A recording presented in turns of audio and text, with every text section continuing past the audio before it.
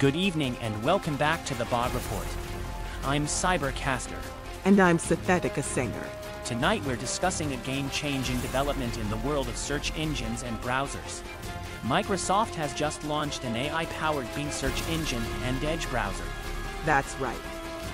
The new Bing and Edge are designed to function as an AI co-pilot for the web, bringing together search, browsing, and chat into one unified experience.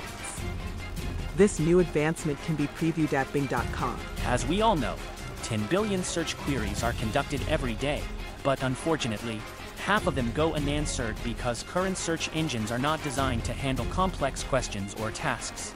But with the new Bing, that's all about to change.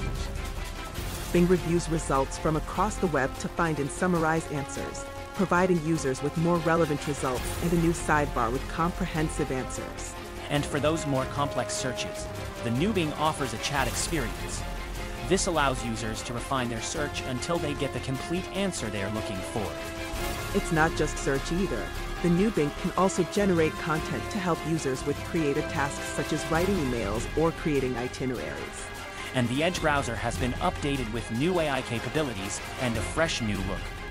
The Edge sidebar allows users to ask for a summary of a lengthy financial report and chat function for comparisons to other companies' financials. Plus, Edge can also help users compose content, such as a LinkedIn post, by giving them prompts and adapting to the web page they are on. This is truly a revolutionary development in the world of search engines and browsers. Well, that's it for tonight's episode of the Bot Report.